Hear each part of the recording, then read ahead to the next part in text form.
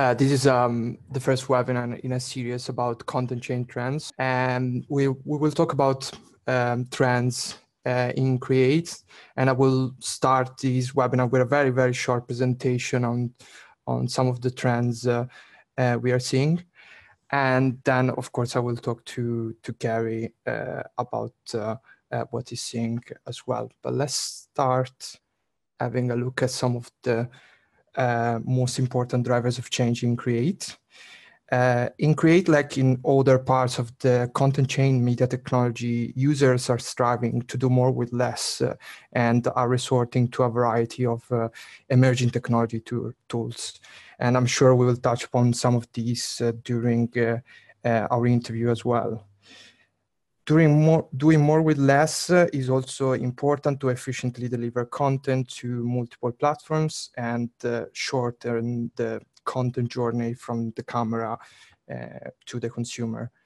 From a supply side perspective, we continue to see competitive pressures affecting the creation side of the market, with both new entrants and technology commoditization forcing suppliers to augment their offerings and or increase their scale.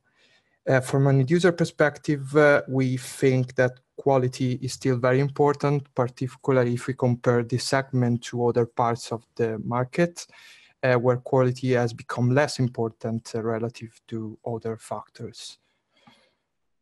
I wanted to show you some IABM data as well, and these are the most important drivers of technology demand in Create from our supply trend survey.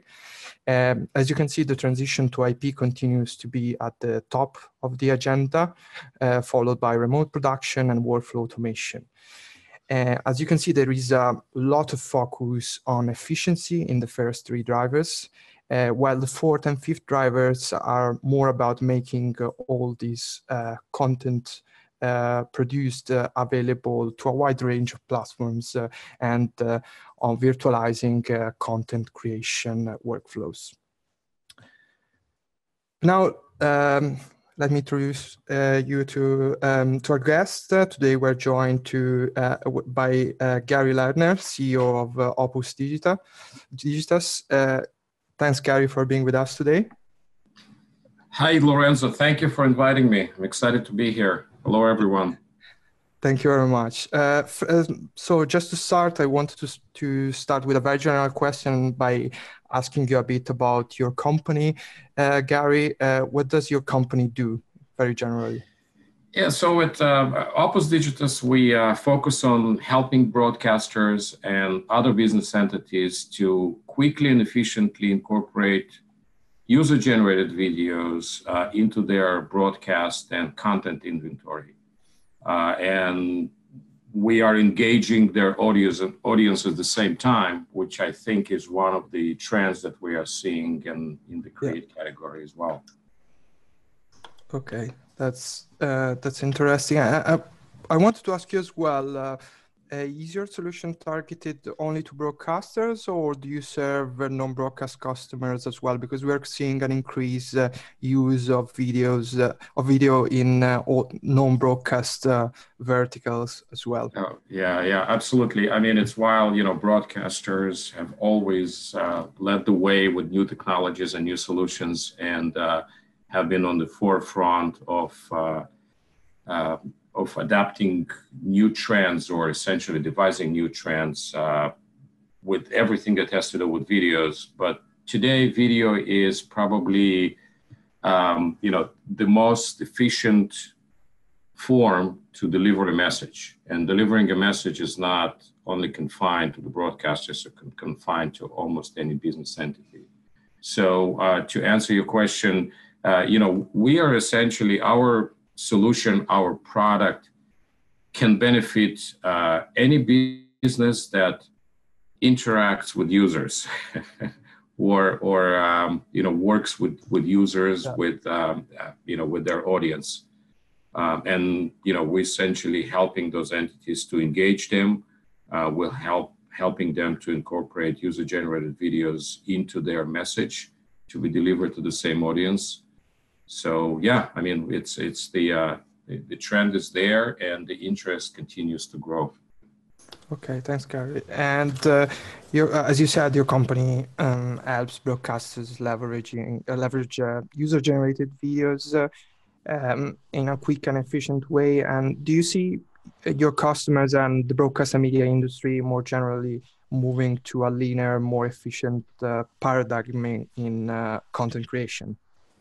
Yeah, absolutely. I mean, there's a continuous trend, and as you pointed out in one of your, observations about the industry, or one of your insights about the industry, there's a constant drive. There's a constant pressure to essentially do more with less, and that's just the nature of the industry. I mean, the trend continues. We'll probably have the same type of discussion next year. So we as a vendors are always looking for ways to help achieve more, and it means reducing cost, automation, employing technologies that are more accessible and more common to use for broadcasters. So there's a continuous part for that, and believe that our solution plays well into that particular trend, essentially optimizing the whole delivery chain from collecting user-generated content all the way to the audience. Yeah. And one of the technologies we heard about a lot, especially at NAB 2019, is the cloud, and that is helping some media technology users moving to a more efficient and flexible workflows in content creation. How do you see the adoption of the cloud in this part of the content chain, particularly if we compare it to other part of the content chain, like, for example, distribution? I don't think that there is a separation as far as the trend goes from the content creation part to content preparation to content distribution. Each one of those components, cloud-based, a significant part in optimization or in the future way of delivering things. I mean, it's not the future; it's here. It's here today. It's among many advantages that cloud provides to the broadcasters and media companies is accessibility. Everyone has access to the cloud. The cloud is where everyone meets, and every piece of content essentially has a limitless ability to be delivered and to be shared and to be distributed in there. Content creation is no different than that, and especially when we are beginning to engage audience and we're beginning to engage users, this is where accessibility to the cloud plays well into that whole optimization part. And I've been in that industry for a while, but I think that you've mentioned the recent NAB. It's almost impossible to find a company that essentially doesn't have a form of cloud solution. So that's, to me, is a complete validation of how important cloud is, as part of the whole delivery chain. Yeah. I certainly saw a lot of that at NAB as well. And you talked. It's very interesting. I think it's very forward-looking view compared to other people as well. It's interesting because you talk about a much more integrated approach to the content supply chain, from content creation to distribution. But do you see this? Do you see content creation getting closer to other parts of the content chain? So, for example, production, content management, as broadcasters and media companies need to distribute content to both traditional and new platforms like social media and OTT. Yeah, absolutely. I mean, it's and thanks for bringing that up. I mean, we've sort of discussed up to this point cloud being essentially way of optimized content sharing. But one of the other drivers within the industry, it's part of the optimization, but essentially a measurement of time to air, how quickly we can go from raw material to delivering this content to our audience. And it doesn't matter if it happens over linear TV or happens over digital distribution, digital first distribution channels. So, time to air in some particular segments like news is extremely crucial, okay? And any fraction of a second that is being, reduced from the whole beginning to end chain can translate to significant revenue increase and competitive advantage versus others. So create component being part of this whole production chain has to be closer, has to be more integrated, has to be faster in order to play into reducing this time to air. That is, in my mind, that's sort of like one of the main factors that will adapt new technologies if that can be proven to do so. Yeah, that's interesting. But for enabling that, you as suppliers and as community of suppliers need to work together as well. Yeah, and the standards are in place, and all of the thought leaders, industry leaders, the ones that essentially create big components for that play a big part in the production chain. Excuse me.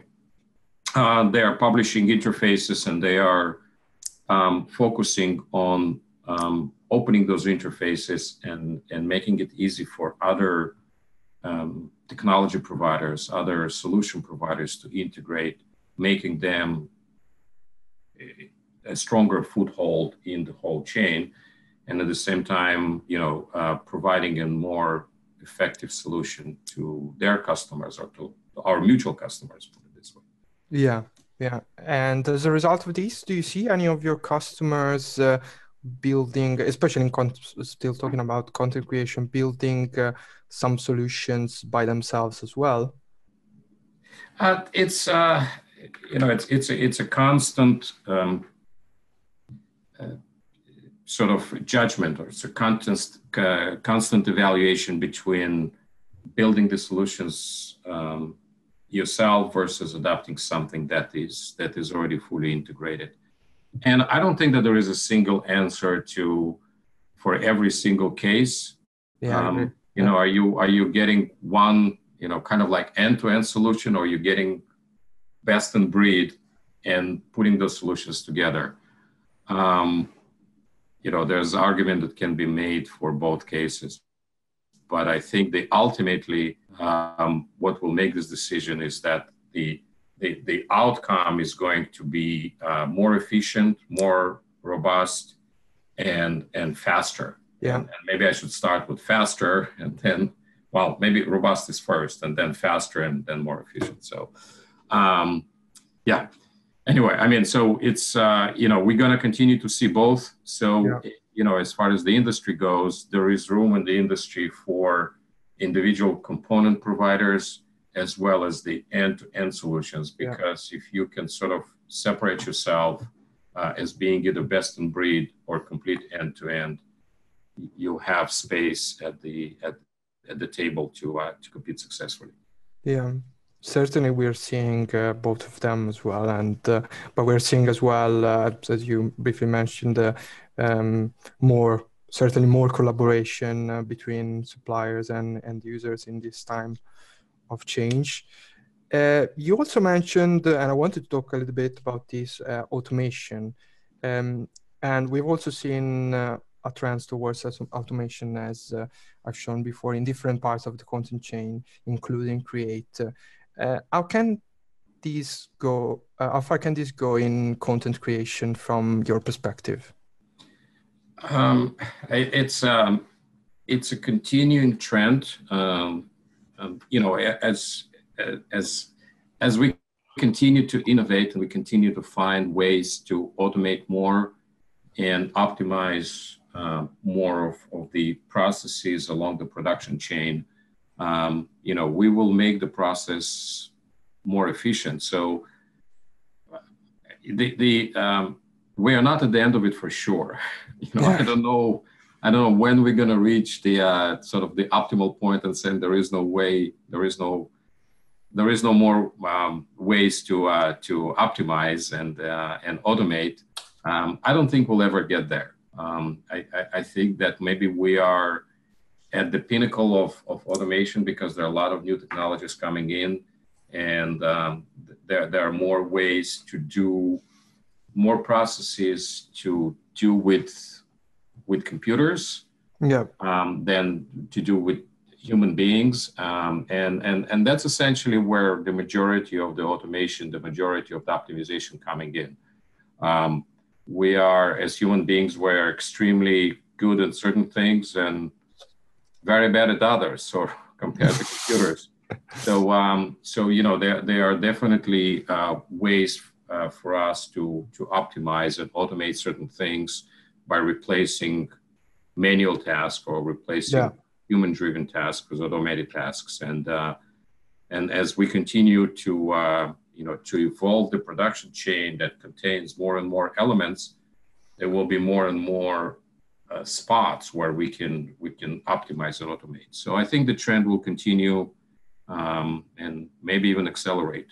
And we're certainly see broadcasters very interested in doing more automation because, as we said, they want to do more with less. Then could you expand a little bit on automation, please? Also with regards to your platform, if it provides any capabilities for broadcasters and media companies to automate content creation workflows. Yeah, of course. I mean, it's as you mentioned, doing more with less is one of the trends. A faster time to air is another one, and we are trying to take those two trends and automate processes that can be done by automation today. So part of it has to do with content collection, where all of the content is going automatically onto the platform. It gets sorted out by campaigns, by events. I mean, we can present different views that are based on specific users or specific user groups or specific locations and so forth. So it help the broadcasters to essentially gain access to relevant content quicker. Without spending much time on it.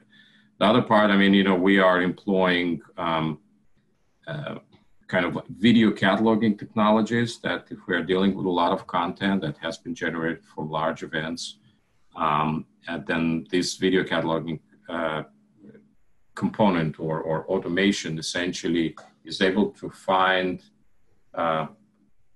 content of interest and essentially help the producers to identify and quickly curate those clips or those pieces of content that are more relevant to their subject.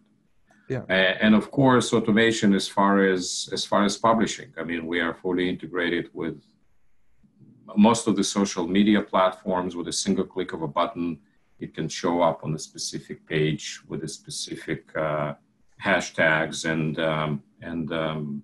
headlines and so forth. So a lot of those things are being prepared ahead of time, and then just by a single click of a button, it can go to a variety of social media, CMSs, video hosting platforms, as well as go directly into the broadcaster's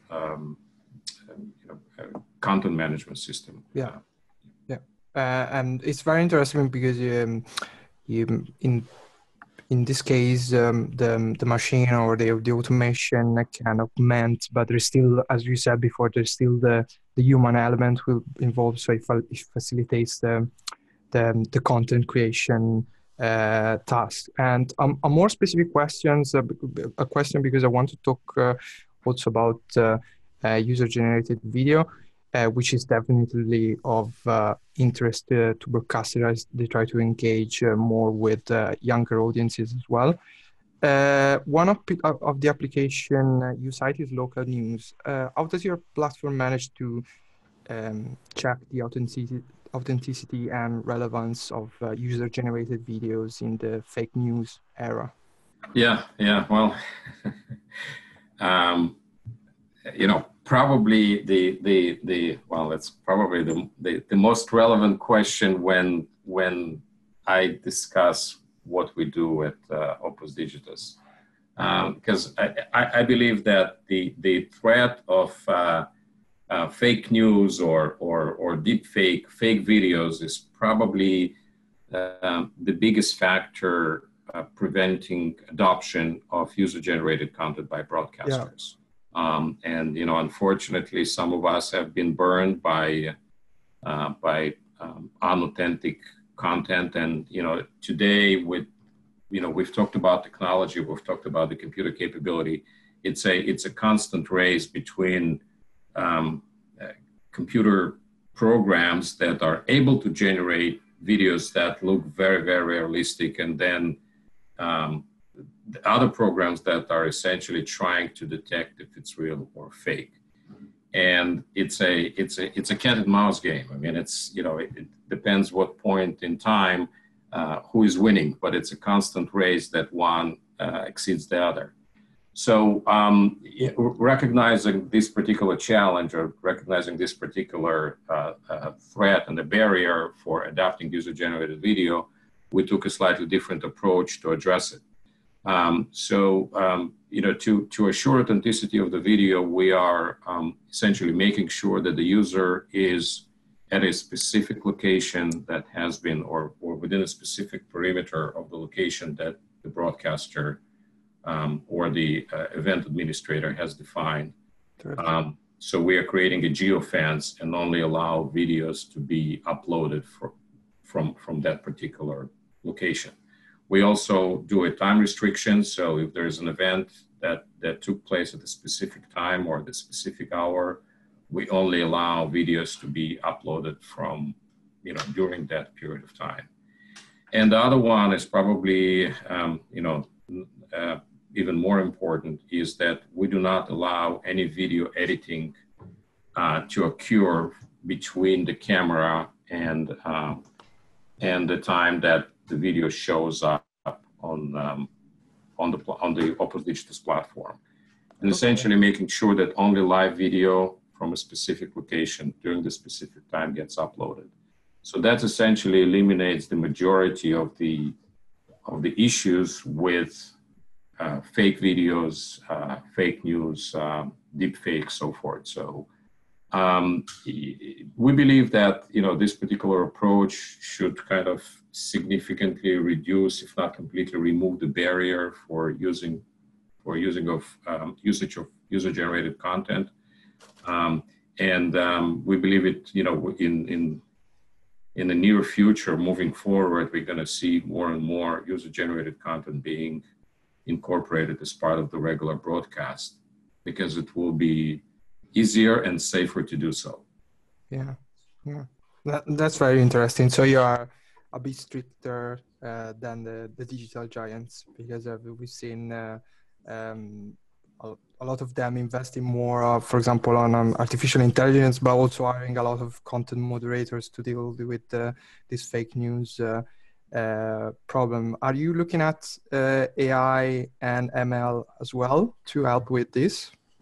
So it's yeah. I mean, I've been even suggested if I add crypto Opus Digitus to the name, we'll probably increase the valuation of our company tenfold. But taking it seriously, with any new technology or any new trend of technologies, it definitely brings an opportunity, and definitely brings enables use cases that were impossible to address before.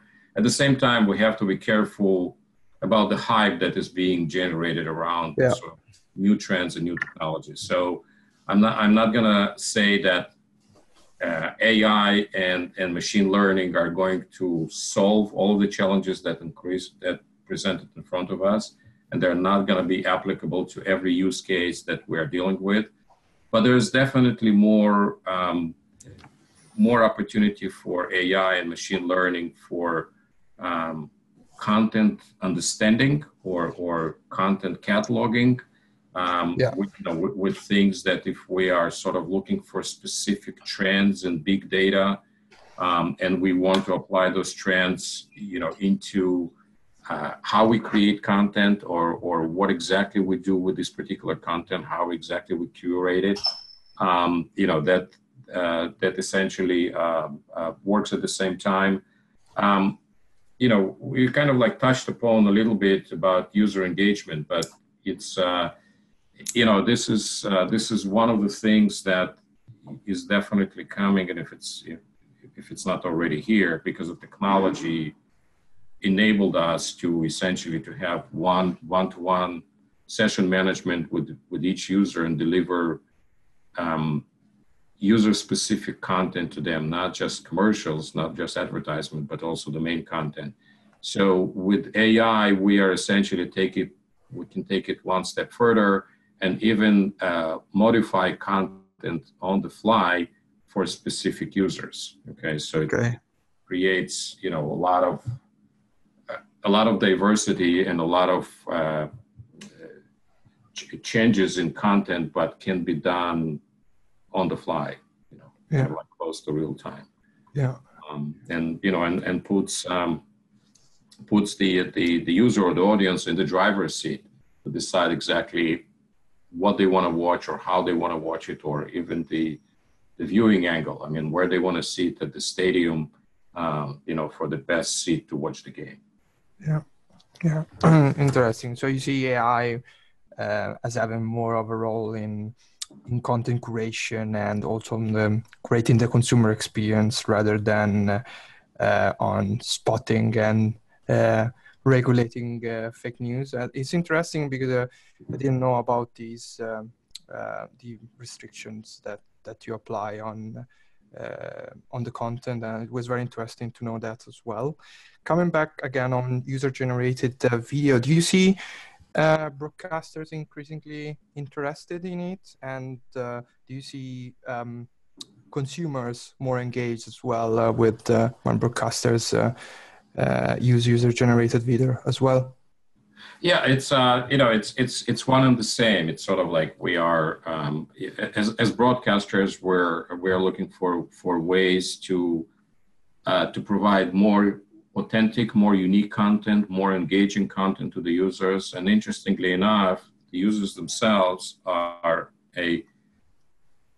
almost a limitless source of this authentic, engaging content. We are beginning to see more and more as part of the news segment.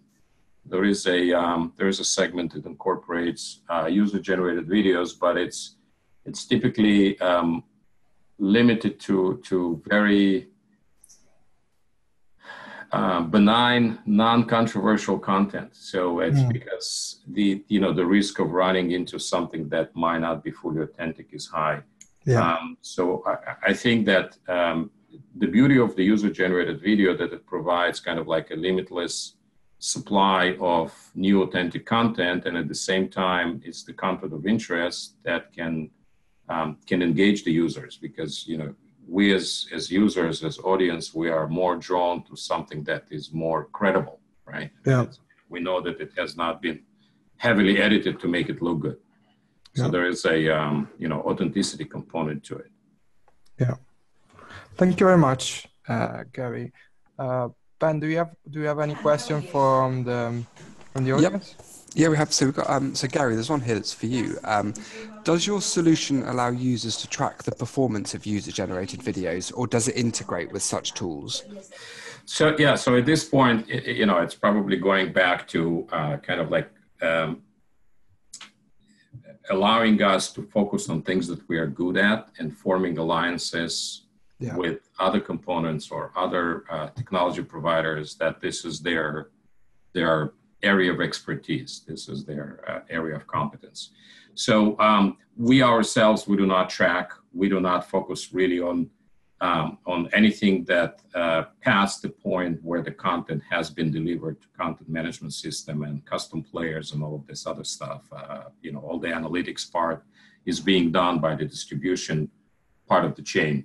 But what we are working with CMSs that provide that, Brightcove is one of them. We are fully integrated with them. So if you are a Brightcove customer, we have one button push integration with Brightcove that contents goes to them, and then you will gain access to all of the tools that are provided by their player to track who is watching and for how long and so forth. We do provide kind of like a feedback capability where we can create a dashboard where you can see the data that has been coming back from other components into a single place. So that kind of can drive what is the other content that you might be interested in doing. Hope it answers the question.